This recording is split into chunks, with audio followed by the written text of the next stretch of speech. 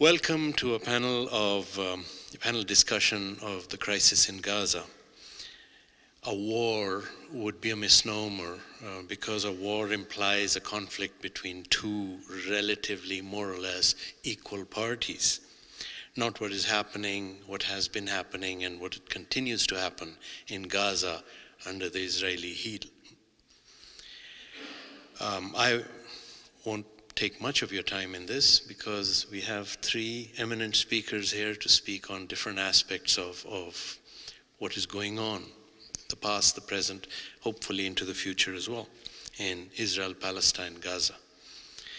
We have Asaf Oron. He's an Israeli-American born in Boston of Israeli parents who escaped from Poland. Asaf is an anti-occupation blogger focusing on human rights, on dismantling the occupation, and he hopes on changing the Israeli government's attitudes towards Palestinians. He has a PhD in statistics from our own University of Washington. His last place of Israeli residence was not far from the Gaza border in southwestern Israel. He now lives in Seattle with his wife and 3 children, all boys. He writes in Jewish Voice for Peace. He helps maintain the website for the Villages group. We have Nassim Tufaha, born in Boston of Palestinian parents who lived for centuries in Ramallah, but they're not permitted to continue living there anymore. Nassim has been involved in human rights activism. He has most recently worked in Jordan, the West Bank, and Gaza in his field of information technology. He graduated from Harvard in economics. Nassim now lives on the east side with his wife and 3 children, all girls. The parallels are interesting. Richard Silverstein, born in the Hudson River Valley. He's been interested in Israeli-Palestinian affairs since 1967. He has worked all his adult life trying to promote dialogues, mutual recognition between 2 parties, meaning Israel and Palestine.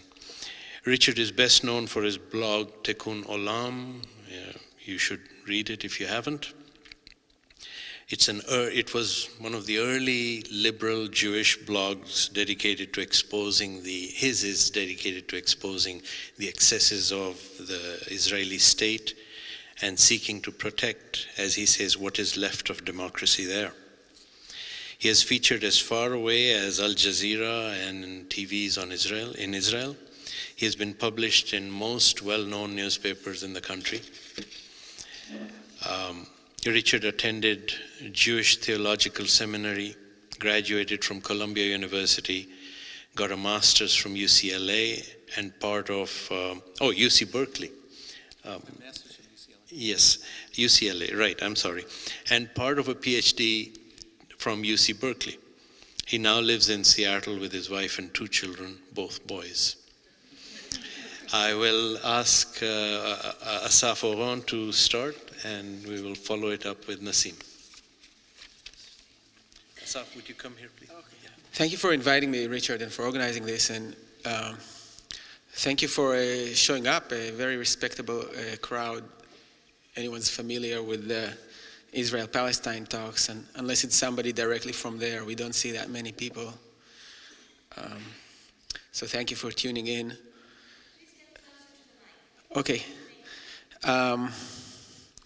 So as the Reverend said, there's complexities, and there are, but many times the complexities are used to distract or deny that there's also universal and very simple and very well-known dynamics and processes at play. So I will start with my own personal connection to the region surrounding Gaza and to the Gaza Strip.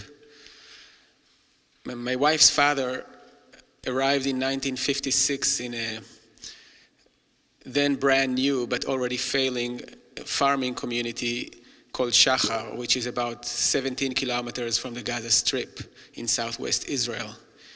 He was asked to go there by the government, or invited by the government to help revive that as a promising young farmer. He was 21. He was a recent immigrant from Kerala, India, where his family never really dealt with farming. But they arrived in Israel, the entire community almost, out of a pure ideology and a feeling that when the Jewish state was set up, it was as if the latter days have arrived and the Jews are supposed to come back. They were not persecuted in India, and they came really out of, you could say, out of love. And 2 years later, he got married to the love of his life, my mother-in-law, in the same place. And I got into the picture 32 years after that, when I met the love of my life, and I came to visit her at her parents' place. And just like with their daughter, I fell with them in love at first sight. Hardworking people, very honest, very, very wise, modest. And I'm pretty sure when they got allotted that small piece of land in southwest Israel, they were not quite aware, or even if they were aware, they were told it was totally all right. What's the recent history of that piece of land? That part of Israel was actually, in the 1948 war, the last undecided piece of territory known as the Fallujah Pocket. It's where the invading army of Egypt, part of it got trapped and surrounded by the Israeli forces, but it was too strong to be overcome. So the eventual ceasefire found them holding on to that territory with a few Palestinian villages in it as well.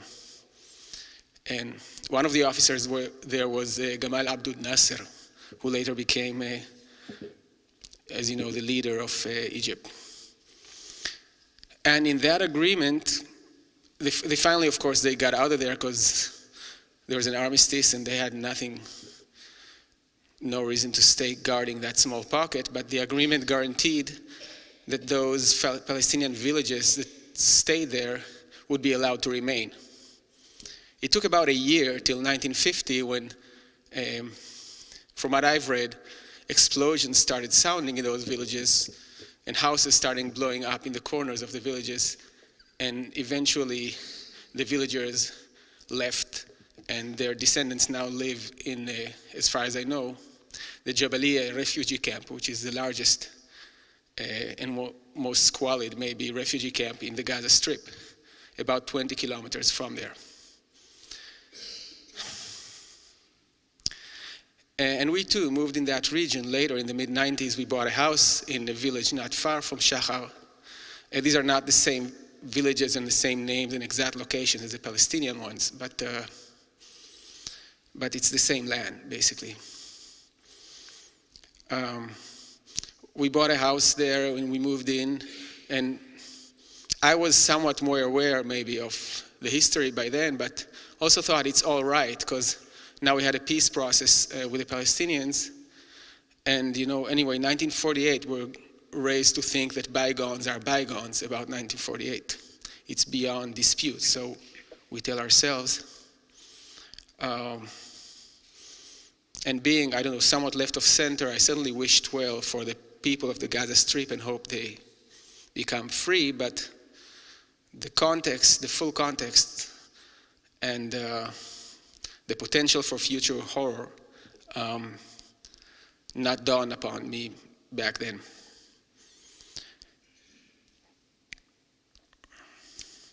I myself have been to Gaza several times. I think maybe once as a child passing through, going to Sinai. But all the times I've been there as an adult were as a soldier, wearing uniform, and once visiting my brother who was a soldier there, and that's all. And that is quite typical of Israeli experience. Gaza, far more than the West Bank even, was always guarded behind fences and heavily policed, even when the West Bank was considered docile. So in a way, the current situation reflects the attitude and treatment of Gaza ever since Israel took over these territories in 1967. Um,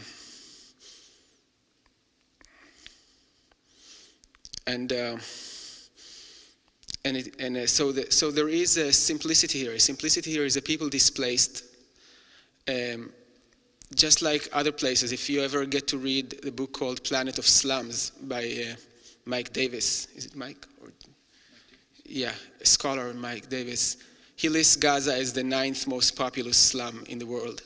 And in the list of those biggest slums in the world, many of them are caused by war and displacement from the mid-20th century onwards. And Gaza is just like those places.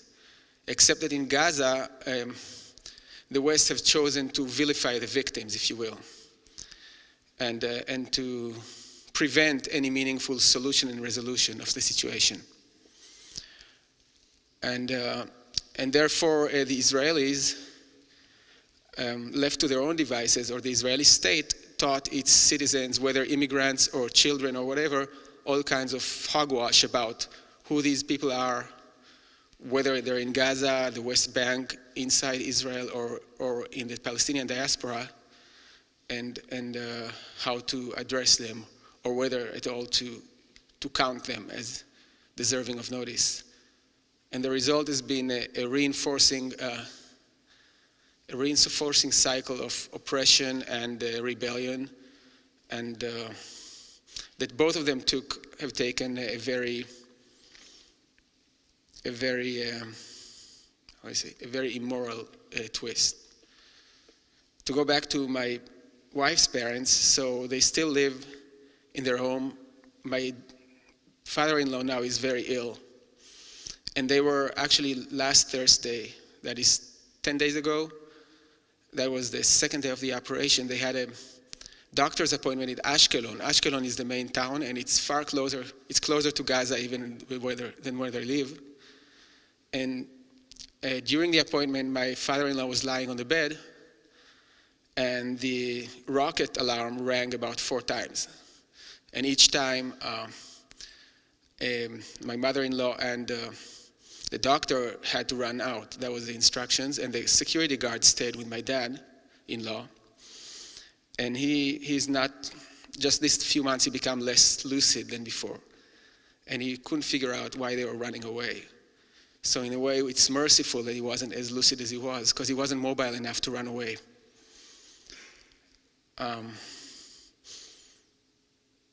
So we've reached this situation in the last 5-10 years that the people living around Gaza are traumatized. It used to be a quieter area because the troubles in Gaza were kept to Gaza.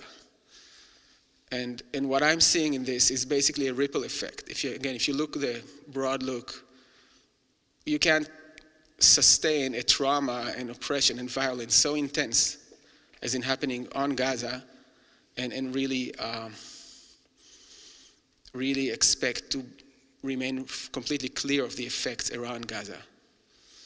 And any hand that aims fire at civilians is criminal, no matter what's the color or the nationality of the person holding the trigger. But what we've been holding Gaza under, it is inconceivable that we ask for peace and quiet. So my vision for Gaza, first short term, is to see it open up, having a chance for people there to live a normal life. I think Nassim, right? Nassim will be far more qualified than I to share with you the conditions of the people living in Gaza. But I find, so I served in the IDF. I'm not a security expert, but I think I understand security more than many of those so-called security experts.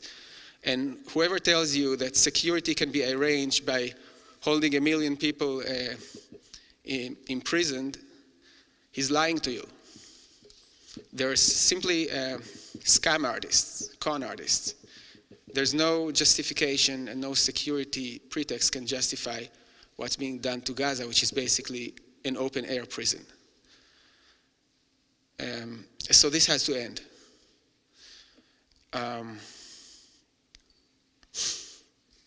And I hope with the immense backfire, really, that this operation has been for Israel's government, that we might be a few steps closer to that. This operation has been a little bit of an demonstration of how much the Israeli narrative, the mainstream narrative, the politicians, the media, the military have been living in an echo chamber, especially for the last 12 years, since the collapse of the Oslo process. 12 years, they've been, anyone watches Fox News?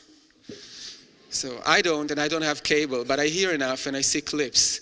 So Fox News would be a mild approximation of the echo chamber that the Israeli mainstream has bubbled itself into the last 12 years.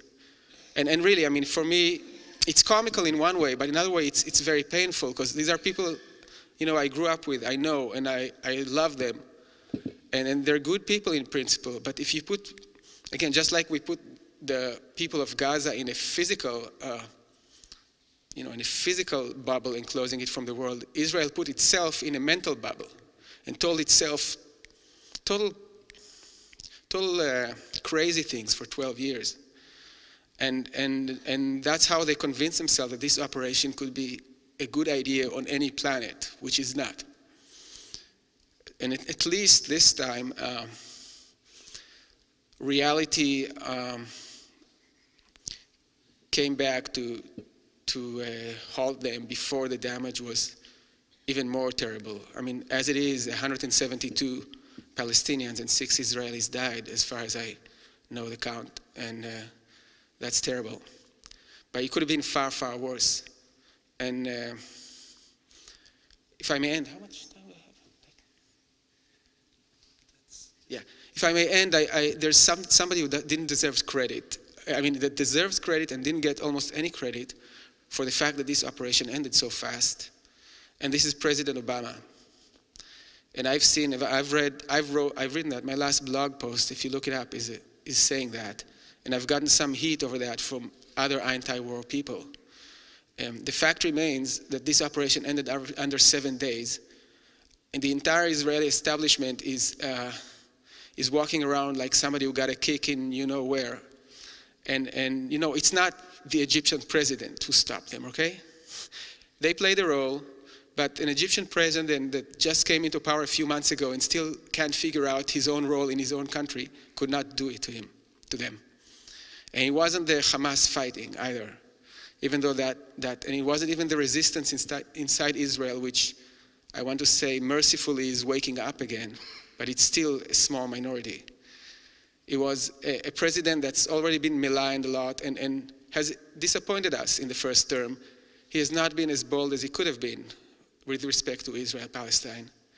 But he has his style, you know, he doesn't go on and he doesn't use the bully pulpit and start verbally trashing people. He works his own ways. He sent the Secretary of State. He called on the phone constantly. He made sure that Israelis give respect to Egypt rather than ignore it, which was all too convenient for the Israeli government if they wanted. And you know, I'm pretty sure that when Secretary Clinton got to Jerusalem and then to Cairo and then flew back to Jerusalem, it was a clear message that she's not leaving without a deal. And maybe that's the first thing she actually told the people in Jerusalem, that she's not going to leave without a deal. So that's why we're here now, not in the middle of a ground attack, because the ground attack was planned. And the entire Israeli reserve forces was called up for the first time in 30 years. And if you suspect, like I do, and like most Israelis, or maybe half of Israelis suspect, that this operation did have anything to do with the upcoming Israeli elections, then the most stupid thing that a bunch of macho right-wing politicians would do to increase their popularity for the election would be to call up all their reserves, a bunch of macho men like themselves, have them hype them up with rhetoric while their families at home might be sitting in shelters, and have them stew in their own juice and tell each other macho stories, and then go back home knowing that they had a ceasefire and never got the chance to go in. So there was no bluff here. There was somebody stopping them. And I'm grateful that this happened, even if don't have somebody waving a big it's me sign. And I'm also hopeful that in the next 4 years, even though no one man can bring a change, and it has to come from the grassroots and from the various sides involved, that we are going to see also a better leadership from here, from America, for the coming 4 years. Thank you.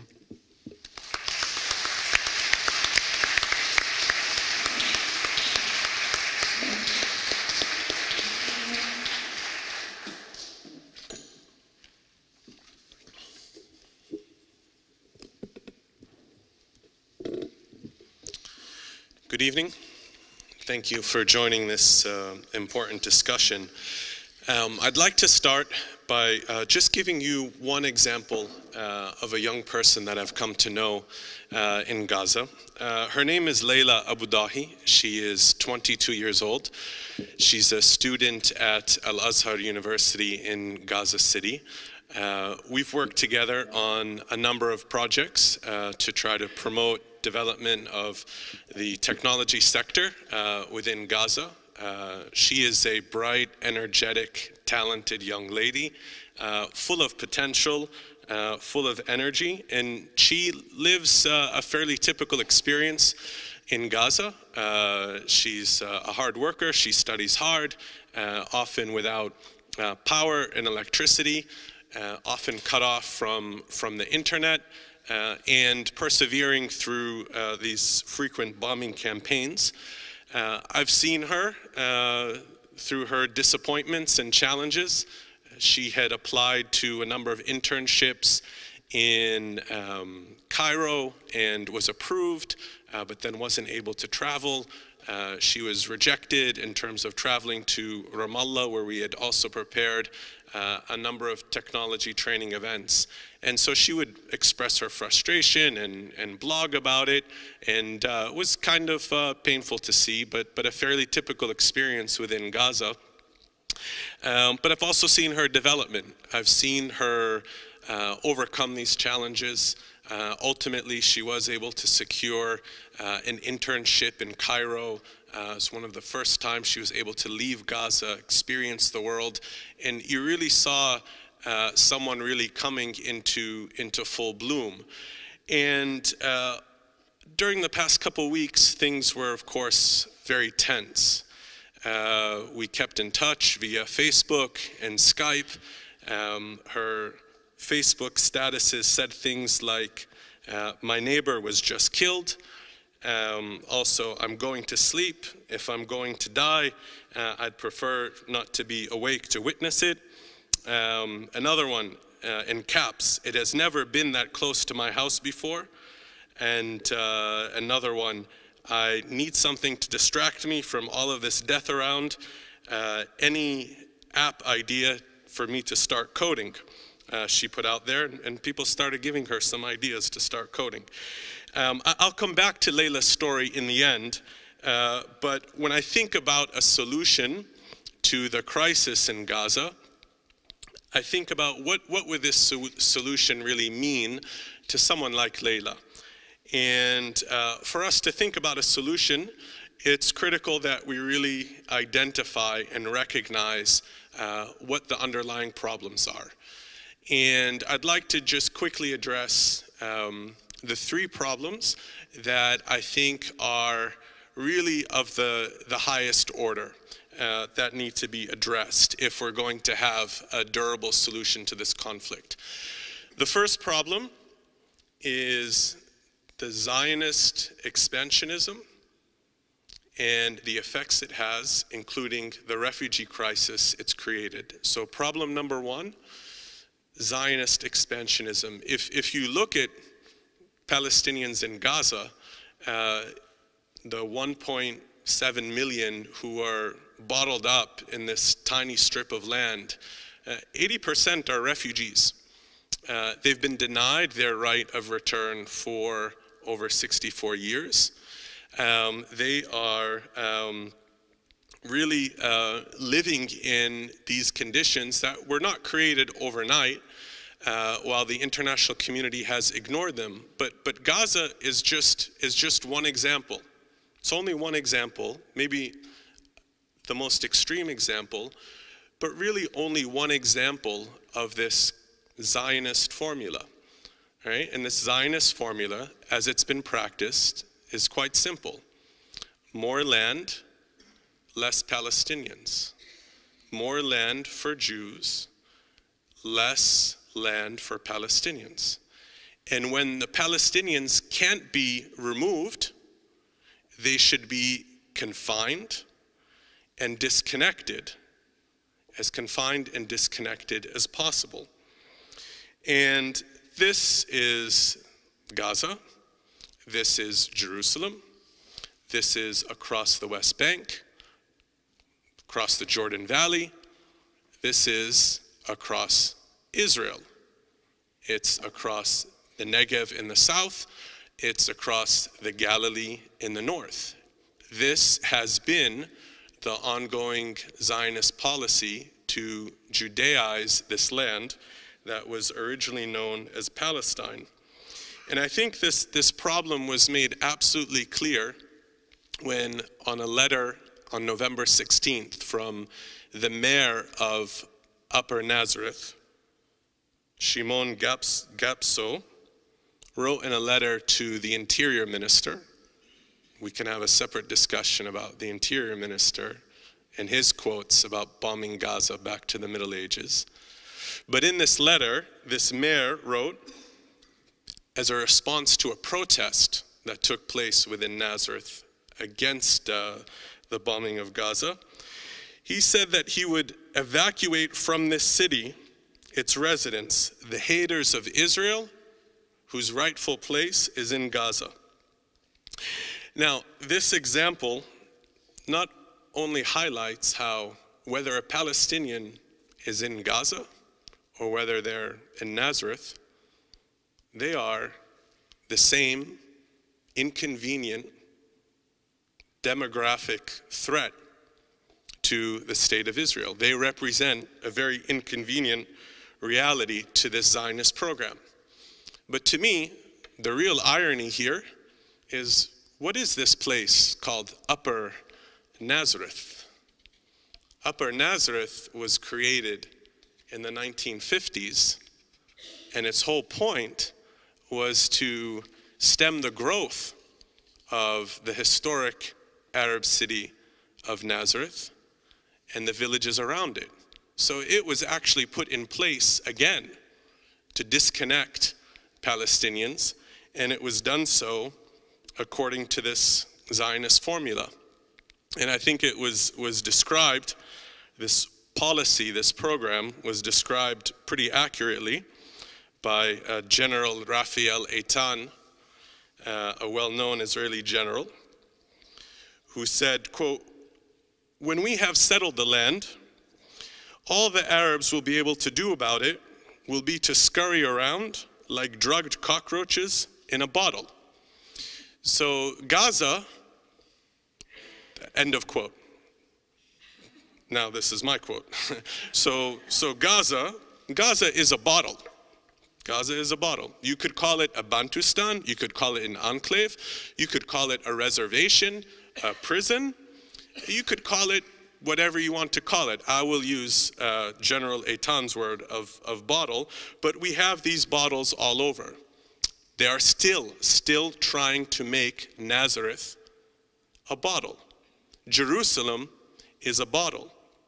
The cities across the West Bank is the bottle. So here's the point. If we are to solve the problem of Gaza,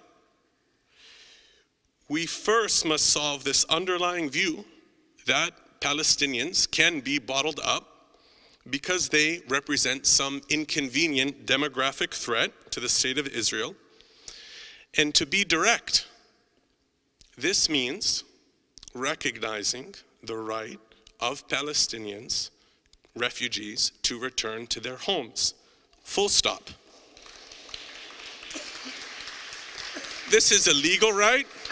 It's a moral right. And the passage of time and delay tactics of the Israeli government in no way lesson this right. Problem number 2, the occupation of Gaza. The occupation of Gaza has been in place for 45 years and continues to be in place, despite what many commentators have said, that Israel withdrew, disengaged, traded land for peace with all these good intentions. And the reality is that Israel remains the occupier today. As we know, Gaza is a tiny piece of land. If you were to go from the south to the north and try to run a marathon, you need to make a U-turn. Okay, you can't make it all the way. If you were to try to go to the east, you're cut off. You're disconnected from Palestinians in the West Bank. If you're to try to go to the west, you can't. There's a naval blockade that controls access to the sea. If you try to go up into the air, you can't. The airspace is reserved for Israel's drones and jet fighters. If you want to go down into the ground to fix your sewage systems, you can, because of the limitations that Israel has imposed upon Gaza. And as the Goldstone report outlined, that in addition to controlling borders, coastline, and airspace, Israel continues to control Gaza's telecommunications, water, electricity, and sewage networks, as well as the population registry, the flow of people and goods into and out of the territory, while the inhabitants of Gaza continue to rely on the Israeli currency. This is occupation. And on top of this occupation, as we know, there's been an even more devastating siege for the past 6 years. I don't know how many people have heard about this Red Lines document, okay? A Red Lines document prepared, it's right here in full view, all of these charts and so on, which detail the calorie consumption of Palestinians in Gaza. And what it did was calculate, I'll take you through the calculations, that Palestinians in Gaza would need an average of 2,279 calories to avoid malnutrition. And if Israel were supplying all of Gaza's food, that would be 170.4 truckloads a day. But these planners then deducted 68.6 truckloads to account for the food that could be produced locally, and then deducted 13 truckloads to adjust for, quote, the culture and experience of Gazans' food, so as to be different than a typical Israeli's consumption. And then other counterbalancing calculations led by the coordinator of government activities in the territories. Clearly, they still view Gaza as part of the territories. To conclude, Gaza needed 106 truckloads a day. And in the period between 2007 and 2010, Israel allowed an average of 67 trucks a day. So, if you can calculate people's calories down to the individual calorie, you are an occupier, as well as a pretty sick mind. Now, this is not new. This occupation tightened in the first Intifada. Gaza was enclosed in '95. There have been closure policies throughout much of Gaza's history. So, what is the point of this? Number one, let's realize that this crisis is tied to Israel's 45-year occupation. It predates Hamas. It continues to be in place today and exists whether or not Hamas is in place today. None of us should be confused about that. And if we look at the Palestinian Authority in the West Bank, led by Mahmoud Abbas, he's given Israel just about everything it's asked for, and its occupation continues, and settlement construction continues at a feverish pace. and he has really very little to show for it. So as an occupier of Gaza, Israel has a legal obligation to protect the people being occupied, not to wage war, military and economic war against this population. So the discussion should not be about easing restrictions. The discussion should be about ending the occupation. The third and last problem I'll discuss, Oslo. The Oslo formula. Oslo was really presented as a kind of savior that would end the occupation, lead to statehood, lead to a solution. And in my opinion, it may be one of the most one-sided, misunderstood deals created in history. And we're still haunted by Oslo today. It's not something, with all due respect, that ended 12 years ago. The construct of Oslo is still in place today. So what was the change brought about by Oslo? From Israel's standpoint, it was really a kind of magic formula, in that it shifted the responsibility for maintaining the occupation to the people who are being occupied. That is really an amazing shift. So it created the Palestinian Interim Self-Government Authority that it could now subcontract its security responsibilities to. And now this authority suddenly became responsible for any act, including any act of resistance that took place among any member of this population of millions. And as part of Oslo, the PLO renounced the use of terrorism, which I think everyone can agree with, but also any other act of violence. And it assumes responsibility to prevent violations and discipline violators. So Oslo put in the requirement of maintaining complete peace and quiet. And anytime there isn't complete peace and quiet, that means the Palestinians are not meeting the obligations of the agreement that they signed. So that really becomes the only role for Palestinians.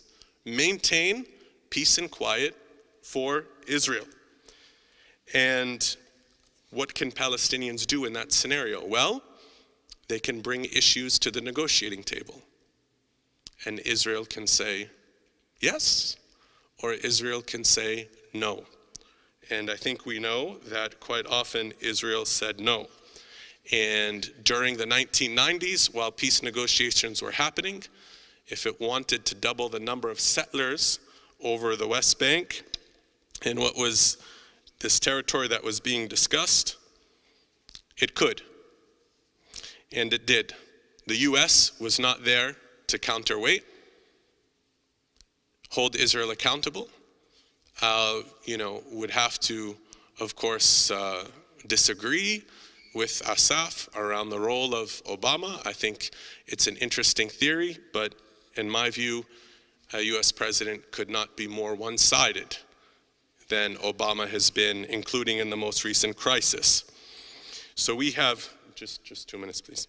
So we have a situation today where no one is holding Israel accountable. Not the US, not the UN. And why do I bring that up here and talk about this construct of Oslo when Hamas has not agreed to Oslo and doesn't recognize Oslo? Well, because I believe that the same formula, basic formula, has carried over, and Hamas is operating with similar expectations now that the PA has within the West Bank. It is responsible for maintaining peace and quiet in Gaza. Whether these acts are created within Hamas or by some other group outside of Hamas. That's what this agreement, that's what these ceasefires are about. And we know that when conditions are so bad and occupation continues, there is some percentage of human beings who eventually choose not to stay quiet. This is a basic fact of life. So, what do we do? I think the answer is really two simple things. Number one, we need to focus on these core issues. We cannot solve this problem until we unwind the Oslo formula, until we end the occupation of Gaza, and until we recognize the rights of refugees over the ongoing Zionist expansion. People need to know that. We need to remind people of that. The second one, we need to create some accountability in the system for Israel. Today, it has all the choices, all the carrots, and none of the sticks. And there's an important global BDS movement, boycott, divestment, and sanctions, and there are very concrete steps that people can take. So, to close, I'd like to bring this example back to the story of Layla. And while she was born in Rafah city, she does not consider Rafah to be her home. To Layla, her home is Ramla, currently in Israel. She's never been there. Her grandmother fled when she was a 13-year-old girl on a hot day in July of 1948. This 13-year-old girl was baking bread. She heard screams that the Zionist forces were attacking, and despite her hurry to escape, she took the baking supplies with her, as she believed this was only going to be a momentary thing. And this refugee grandmother now tells a story of starting to bake bread in one country and finishing breaking bread in another country that she's remained in. Now, her granddaughter Layla not only deserves to live without the threat of bombs, but she deserves the right to reach her full potential. She deserves the right to return to the place she considers home, as much as any young Israeli does. And personally, I don't think we should be bound to the construct of Oslo that was architected by the late Prime Minister Rabin, who is a hero to many on the Israeli left, because as we know, it's Rabin himself who architected many terrible things in his life, including the expulsion of Layla's grandmother and 60,000 other unarmed civilians in Ramla and Lidda when he was a lieutenant colonel in 1948 and signed the expulsion order. Lastly, the late Edward Said wrote in 2001, "The weapons the weak and stateless cannot ever give up are its principles and its people. To unendingly defend the high moral ground, to keep telling the truth and reminding the world of the full historical picture, to hold on to the lawful right of resistance and restitution, to mobilize people everywhere, and to depend neither on the media nor the Israelis, but on oneself to tell the truth. When will we as a people assume responsibility for what, after all, is ours, and stop relying on leaders who no longer have any idea what they are doing?" It is this spirit that expresses my humble intention of being with you here this evening. Thank you very much.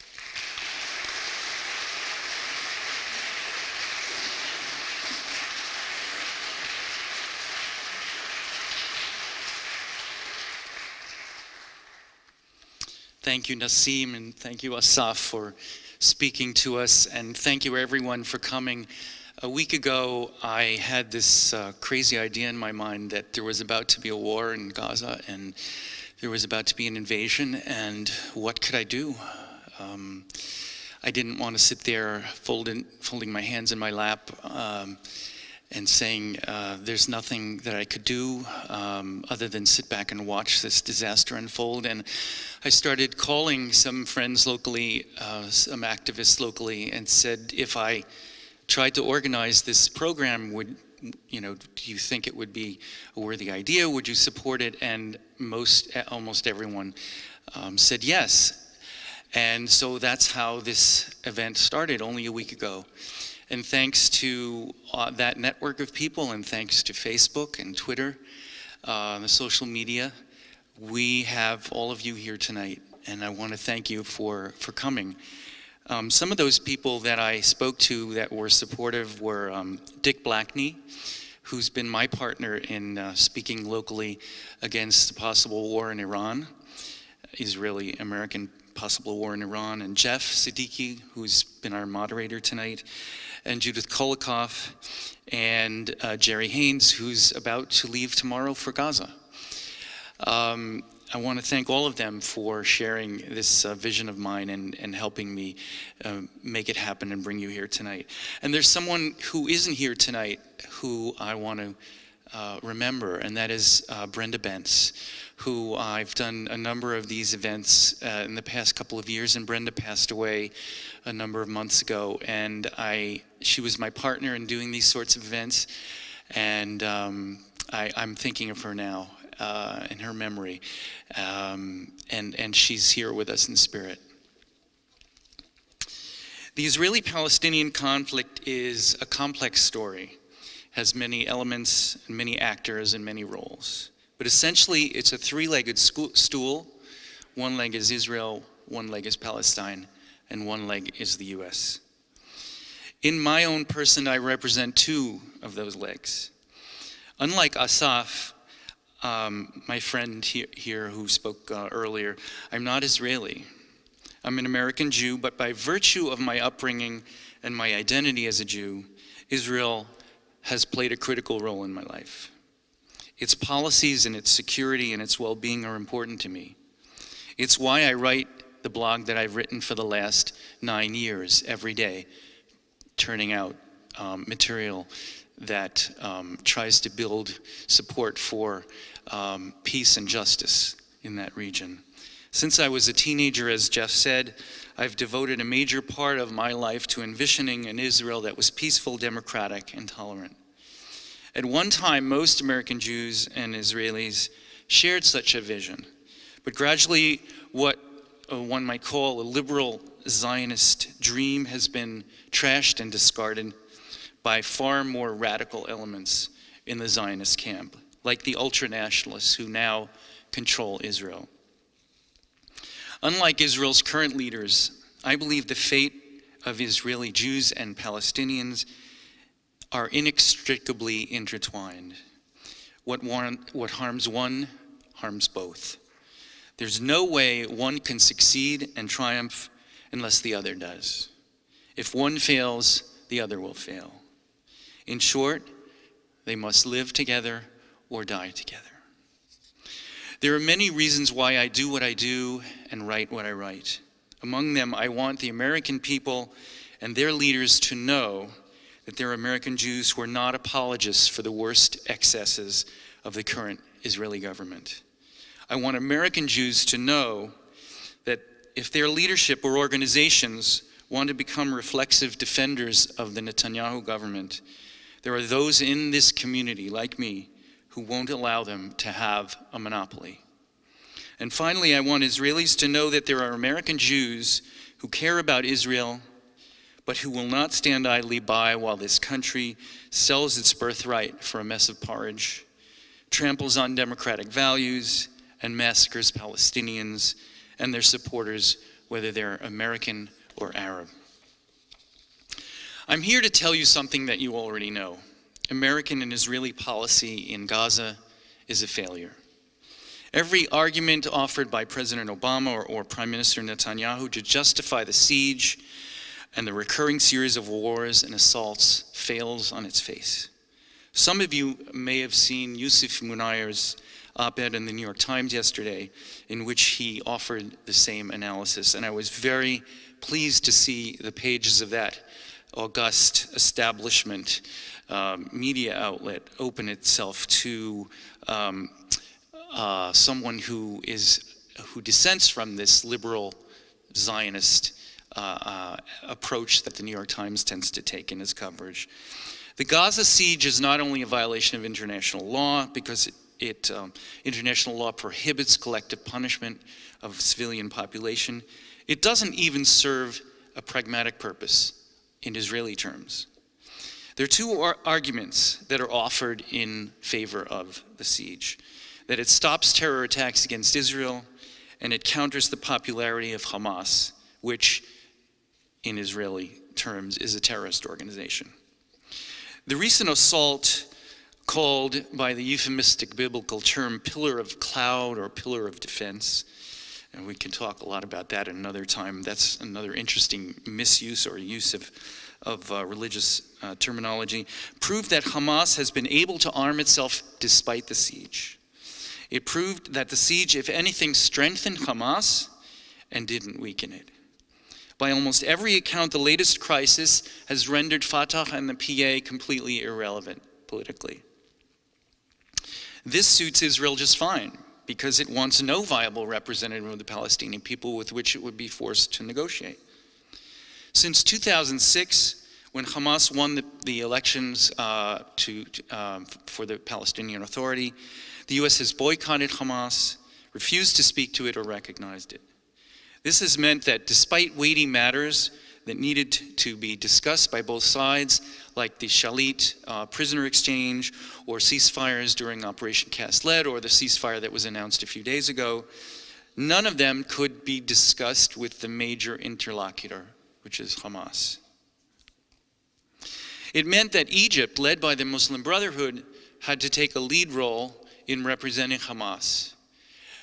And Egypt, under the Egyptian Brotherhood, is not exactly the country that is the fondest in the eyes of the United States or Israel. So in effect, they have bolstered the prestige of two movements, two nations that they would prefer not to have done that. And this is what their policy has caused. The announced terms of the ceasefire this week showed possible cracks in the facade that Israel and the US have created regarding Hamas. Not only did Israel agree to unrestrained movement in the border zone, it agreed to relaxing restrictions on Gaza fishermen and to end the siege. In truth, it offered to change those procedures in the context of negotiations that would be led by Egypt. And as you know, Egypt is going through its own domestic drama right now. So we're not sure what's happening with those negotiations. But Hamas, according to the New York Times, says that there already have been such meetings, which to me is a very good sign.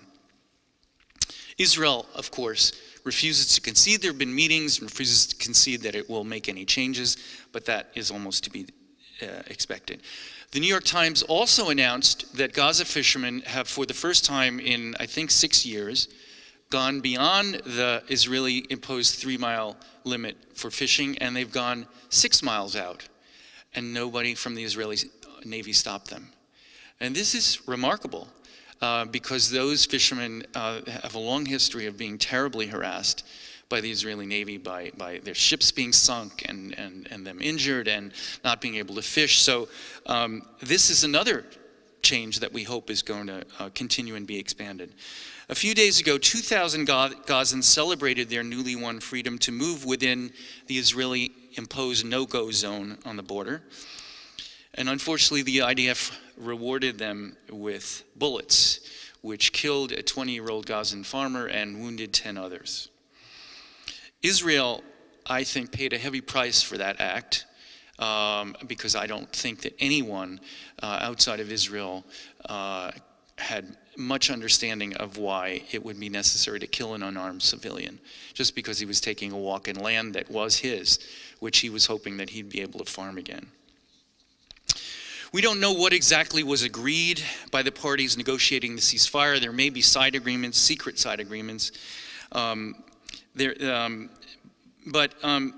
if they do lead to lifting the siege, it can't happen a moment too soon.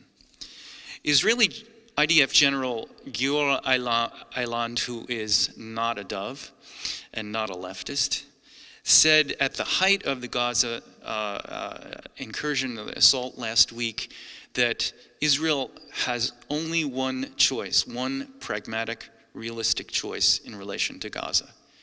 It has to recognize Hamas, it has to end the siege, and it has to demand that Hamas be accountable for things that happen in Gaza.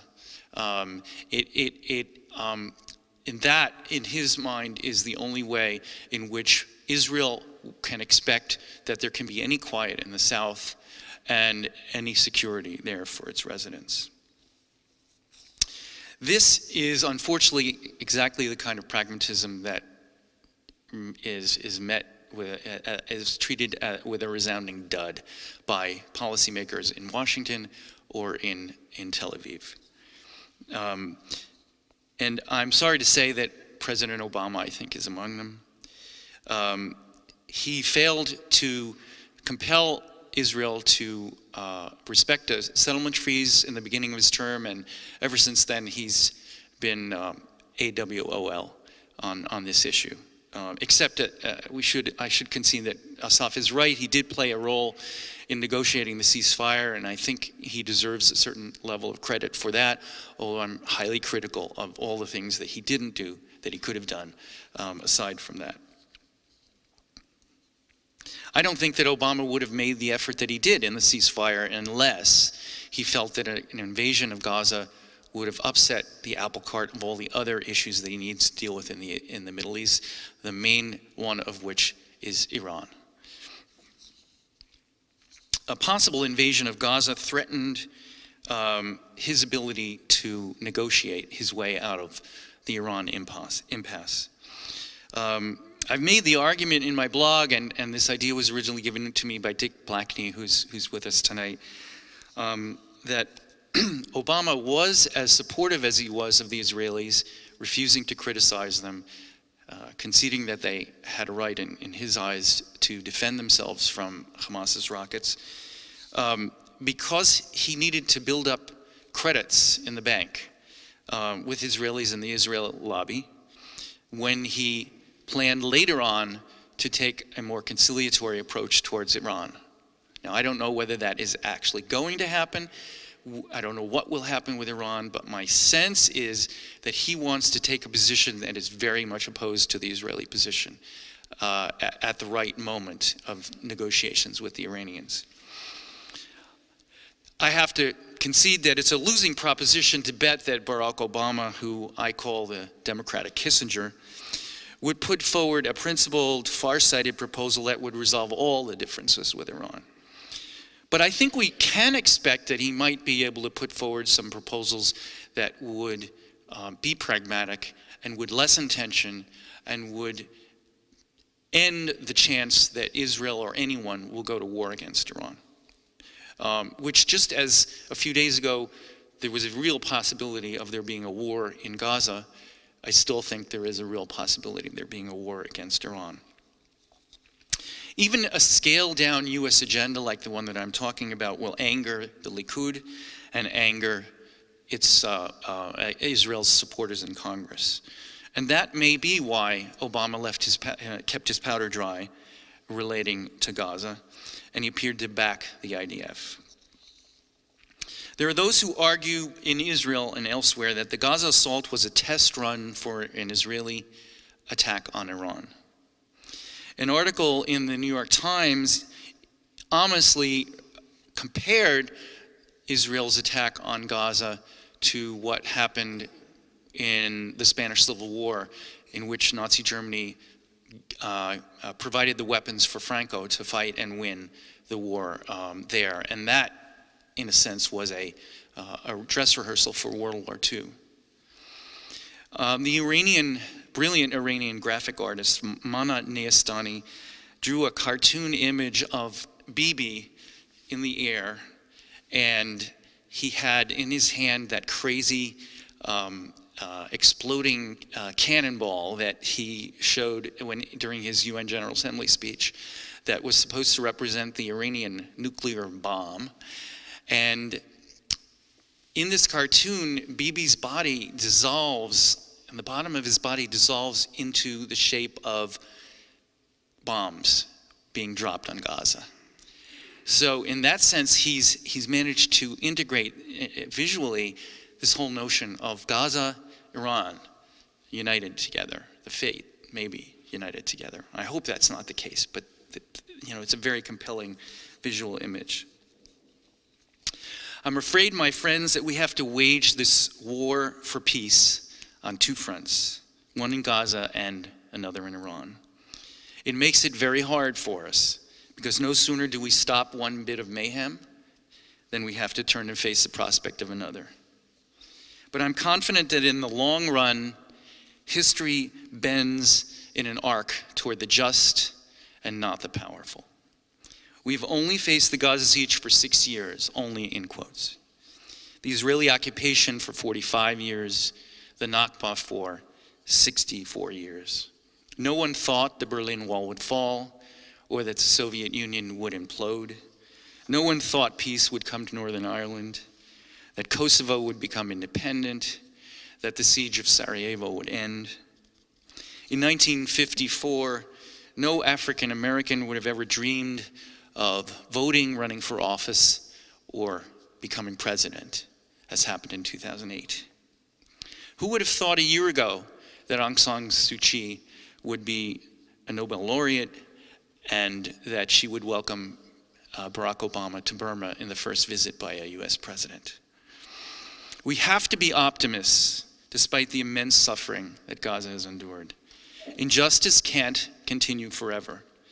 There's a scientific principle that given a choice between a simple and a complicated proof of a problem, the simpler answer is always right. This is also true in politics. A status quo that is contorted into moral knots cannot survive. Eventually, it will collapse under the weight of its own inconsistency and lies. Simple, basic truths and realities will win. Eventually, there will be justice. There will be Palestine. Hamas will be recognized. The siege will end, not because Israel will want it, but because common sense and pragmatism will force the world to understand it must be this way. The alternative is endless war, bodies stacked like cordwood, and a barren, desolate Middle East which drags the rest of the world into the maelstrom. No one wants that. Thanks a lot.